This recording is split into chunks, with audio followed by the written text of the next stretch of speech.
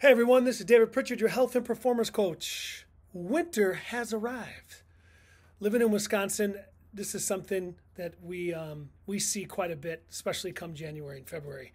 And we got a bunch of snow over the weekend. So if you live around here, you absolutely know what I'm talking about. To my East Coast friends, it's coming your way here in the next day or so, so get ready. But listen, reap what you sow. I've always loved what that stood for. You know, it's put in that hard work, right? Plant those seeds so that you can harvest and get the results later. That's exactly what that means. It's exactly what you should be doing now. This is the time, right? It's winter. It's cold. You're stuck inside. Don't let this opportunity go to waste. Take opportunity to write that book. Get creative.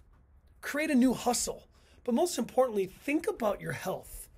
What are you doing on a daily basis that contributes to putting in some time for your body, for your health? Whether it's 10 or 15 minutes a day that you can put in with walking, stretching, find some YouTube videos. I don't care what you do. Just move your body every day. Because come spring, come summer, that is the time where you're going to go out and you're going to see all of that hard work that you put in now. And you're going to feel it, especially in your health. So don't let these next couple months, when it's cold and it's snow and there's nothing else to do, but just stay home and work on you. So reap what you sow. Have a good day, everyone. Be well.